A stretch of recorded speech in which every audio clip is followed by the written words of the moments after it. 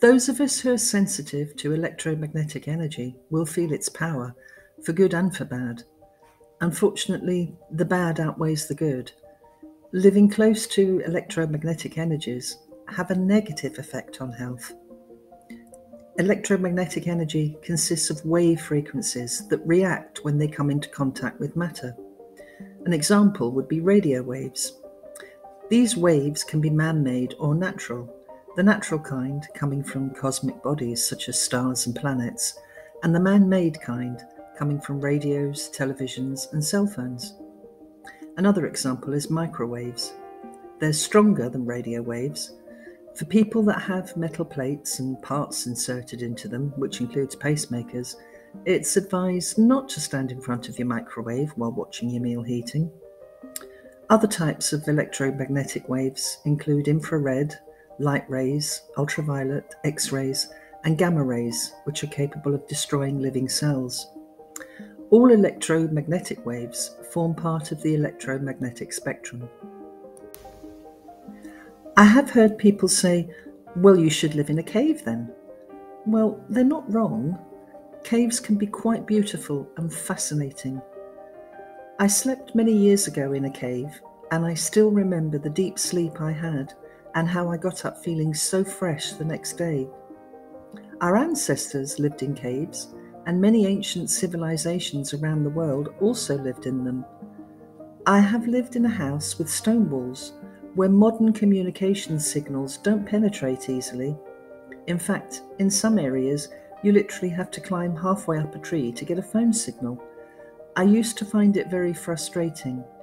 Now, when I think of it, it was blissful, and I got a good night's sleep every night. We can't all live in caves. Some people want things right now. It has to be faster, higher, stronger in today's world, not to be confused with the Olympic motto, Citius Altius Fortius.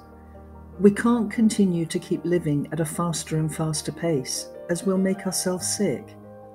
Imagine having an electromagnetic signal glued to your head all day with electromagnetic waves pumping into your face and head. You'll start to feel unwell, have headaches, feel detached, not be able to sleep, and your mental health will suffer.